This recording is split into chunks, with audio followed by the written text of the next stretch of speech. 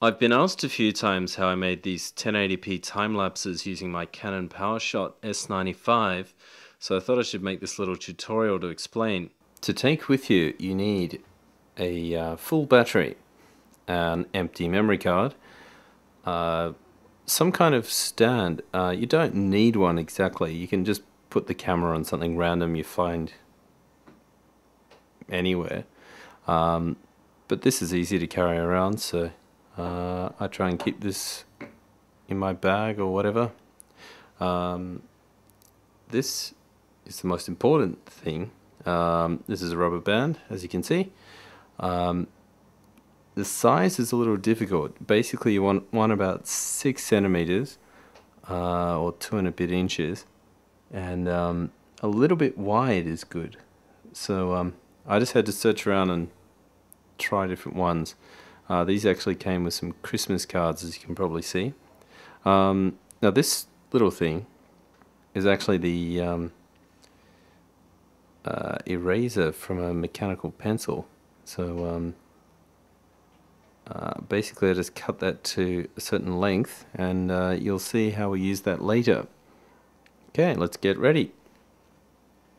First we switch the camera on and turn the mode dial to M, which lets us adjust everything manually. Spin the control dial to set the shutter speed. Longer is brighter. Then turn the control ring to set the aperture value. F2 is brighter with a blurry background, and F8 is darker with a sharp background. Push the function set button to adjust more settings. ISO brightens the picture electronically but also adds more noise, so I like to set this as low as possible. Turn off bracketing for now. Now it's vital to set the drive mode to continuous, or we can't make a time lapse using this method. I like to set the aspect ratio to 16:9 to match my television and shoot JPEG only to save space. I also usually set the image size to 1920 by 1280. Push the function set button again. Now push the menu button. Go down to safety manual focus and turn it off.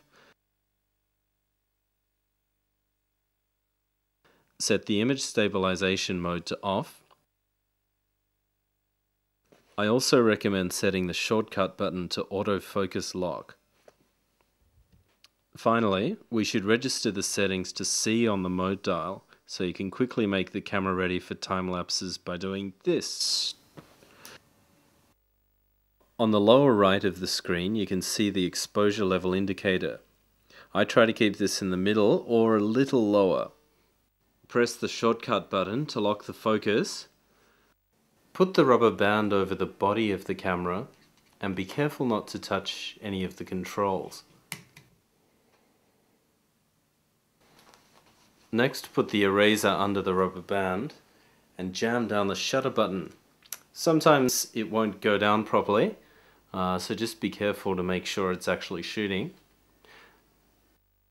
There we go. So from now we just have to wait as long as it takes for whatever you're shooting to happen. Okay, now we're finished. So what you have now is a memory card full of stills that you need to import into Premiere Pro or whatever software you like to use.